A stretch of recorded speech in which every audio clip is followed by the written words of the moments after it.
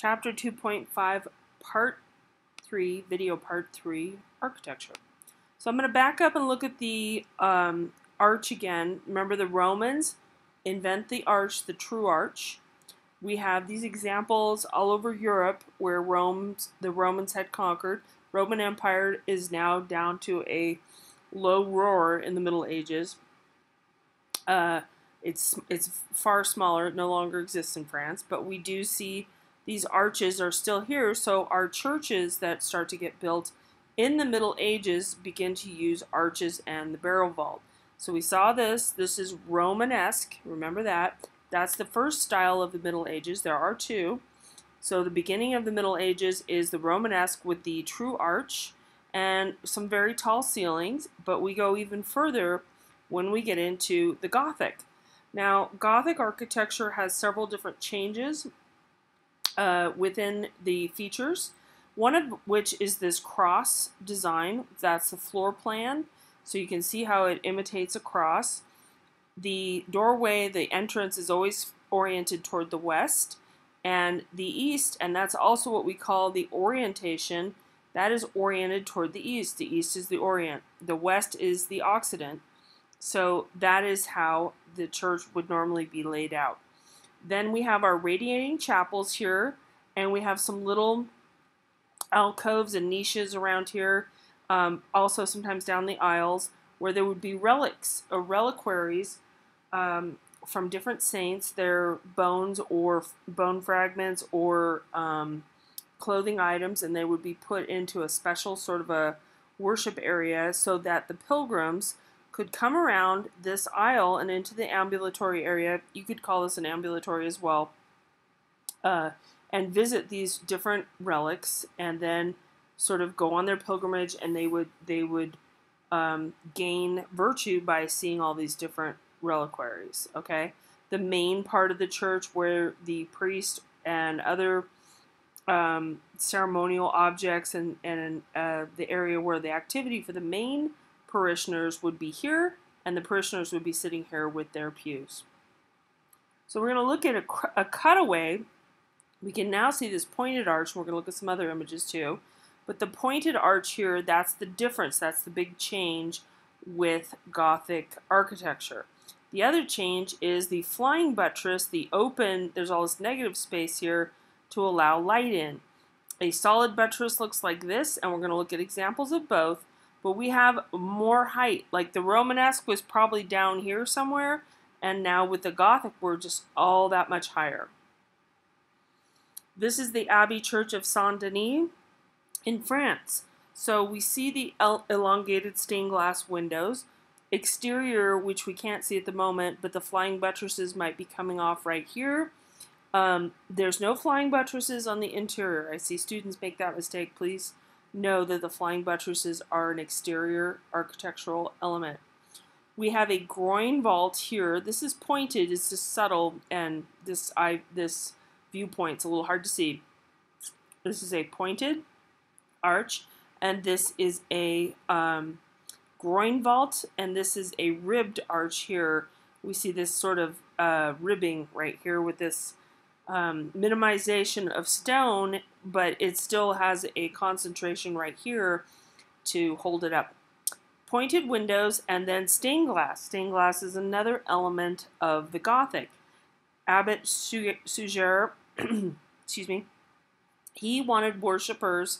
He was an architect, and he went to see the Hagia Sophia, which we're going to look at in a moment, about domes, and he wanted to extend the height of the ceiling and also allow light in to let worshippers be bathed in divine light. That's really important with Gothic architecture, really trying to emulate a sense of divine light. And those are biblical stories in the stained glass, but a little bit hard for parishioners to see that. Mostly it's about the light. Exterior of Chartres Cathedral. Here we can see a solid buttress here. Just kind of a massive, big sort of column. This is a bit square shaped, but exterior features holding up.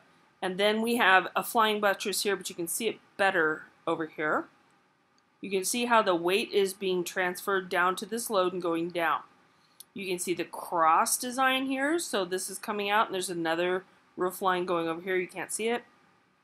And this has a rose window here. A rose window has biblical stories in the stained glass. That's a common Gothic feature, and also contemporary architectural feature for churches. The windows, it's a little bit hard to see, are here where the flying buttresses allow for some openings. Now we're going to move on to domes, and we're going to start with the Hagia Sophia, or we're going to start with the Pantheon, sorry. So a dome is like an arch. So, excuse me, and you kind of know what a dome is, but it's a strong structure. It's displacing all that weight with that circle. Remember I made that egg analogy? The weight is being transferred. The load is evenly spaced. So there's not like one area holding it up. The intense weight is being displaced. This is the Pantheon in Rome. Same time frame as our Pont du Gard aqueduct, our archway, roadway, and aqueduct. The oculus here, this is an opening that is just wide open. There's no glass there. Rain comes through, and the floor has to be mopped, but not, too frequently.